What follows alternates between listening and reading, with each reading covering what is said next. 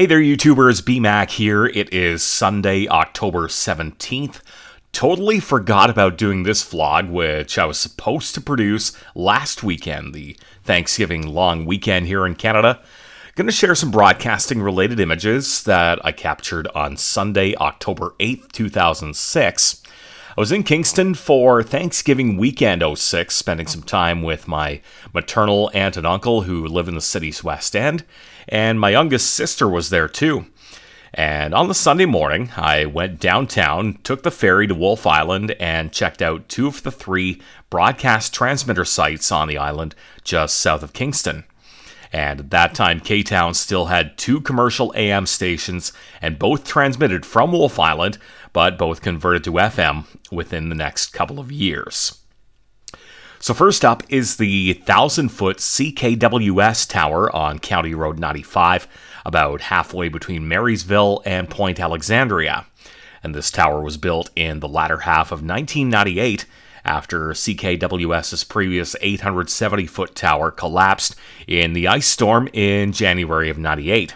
But in 2006, the TV station was still on analog channel 11 from that side-mounted antenna at the top of the tower, and further down are the FM antennas for co-owned CFMK 96.3 and for competitor CIKR 105.7, which signed on in 2001.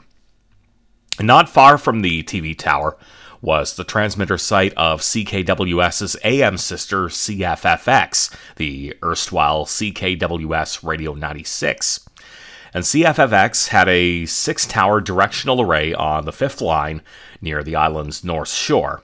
The station was doing 10,000 watts on 960 with separate coverage patterns for daytime and nighttime broadcasting. I'm going to do a separate video sometime soon talking about AM radio transmission in general and how it all works, but in the meantime, here's a look at the base of one of the 6 CFFX towers, and that little black thing at the bottom of the tower is a ceramic base insulator, and that thing isolates the tower from the ground because AM transmitting towers are actually antennas or vertical radiators. The whole tower is a live antenna, and if you touch that tower when you're standing on the ground and it's on the air, the RF energy is gonna fry you. Now, unfortunately, I did not get to the CKLC transmitter site near Dawson Point, but I do have some more to show you from the mainland. And when I got off the Wolfe Islander 3 ferry at Kingston, there's a hand-drawn map inside the ferry terminal at the foot of Barrack Street, and on that map, the artist marked the CKWS TV tower, but alas, no sign of the AM stations. So back downtown I go, and here is the CKWS building at 170 Queen Street. And the TV station's been here since day one back in 1954, and the radio stations are here too, but for a couple of decades they were in their own little space way up in the north end on Counter Street just south of the 401. And I think it was 2002 that the radio stations moved back in with TV. But what you see in this photo is only a small part of the studio building. It extends pretty far back to the left in this photo in an L shape toward Montreal Street. And here's a shot of the STL tower, the Studio Transmitter Link tower above the studios, with all the UHF and microwave antennas pointing at Wolfe Island. Plus there's the CKWS Skycam up there, that little pan, tilt, zoom dome camera at the very top. And next is this old bank building at the northwest corner of Brock and Wellington Streets. And from the 1950s to 2005, radio stations CKLC and CFLY were on the upper floors of this 1840s vintage building. And the address was originally 99 Brock Street and later 168 Wellington. And a classmate of mine in college worked here for a few years after his graduation, and it was a nice facility from what I saw. Station's offices were on the 2nd floor, and the studios and newsroom were on the 3rd floor, and I think the tech center was just above the studios. But CKLC and CFLY moved out of here around the summer of '05, and since then, they've been way out on Princess Street, only a stone's throw from competitors K-Rock 105.7 and Country 93.5, who are in the Rosen building at Princess and Concession. And across from the old CKLC CFLY studios on Wellington Street was the Right Spot Restaurant. And this was the breakfast spot for longtime CKLC morning host Greg Hunter, a fellow Loyalist Radio alum, class of 1977. And I believe he actually hosted his final CFLY morning show here before he went back to the Belleville area. And our final stop on the tour today is Kingston Collegiate and Vocational Institute on Frontenac Street, just off of the Queen's University main campus. And KCVI is home to a low-power community radio station known as CKVI 91.9 The Cave.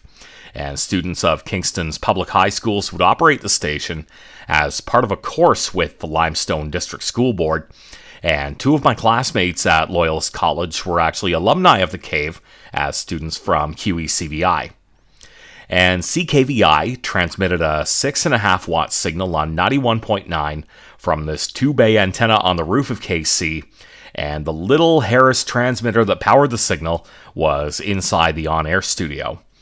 But that frequency, 91.9, had been used by Queen's campus station CFRC-FM before they moved up the dial to where they are now, 101.9. So the following year, CKLC converted from 1380 AM to 98.9 FM, just 3 channels up from its sister station CFLY on 98.3. CKLC-FM did stay at the old AM site on Dawson Point Road on Wolfe Island, transmitting from the short STL tower on the property before a much taller tower was built following the demolition of the 4 AM towers. But as for CFLY, they are still transmitting from way northwest of Kingston. They're near the community of Harrowsmith. And in 2008, CFFX made the move to FM. They went from 960 AM to 104.3 FM from the CKWS tower, making Kingston another all-FM market in southern Ontario. And believe it or not, there are now, as of 2021, only 2 commercial AM stations still on the air in Eastern Ontario outside of Toronto and Ottawa. And those stations, both of which are locally owned in their respective markets, are Oshawa's CKDO 1580, part of Doug Kirk's Durham Radio Incorporated, and Belleville's 800 CJBQ, still owned by the Morton family and their Quinte Broadcasting Company. And as I mentioned earlier in this video, I'm going to put together another video about how AM broadcasting works because it is quite different from FM and TV. And I'm also going to bring you another video from earlier in 2006, some photos from another Kingston radio tour, this time at the Princess Street studios of CKLC and CFLY.